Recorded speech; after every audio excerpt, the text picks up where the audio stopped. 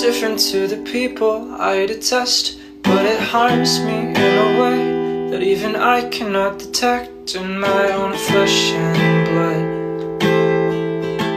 I think I've had enough.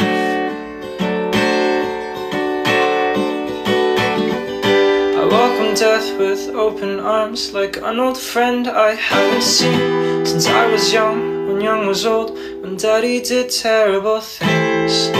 Maybe I'd feel better then, when I leave you like this.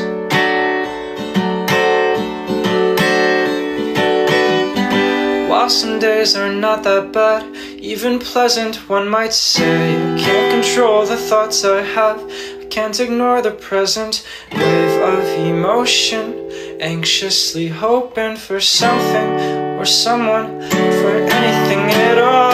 I can't imagine a life without familiarity. I can't imagine what it's like to live with certainty. I like to rewatch movies so I know the end to every scene. I know the end of everything I do, because I won't ever leave my room. It's safer here, safety's all I want and all I need. Buried my issues here, deep within the walls, and in my dreams, in my own atmosphere is where I'll die. So let me die in peace. I'm on my final breath, my final steps. I've never felt so free.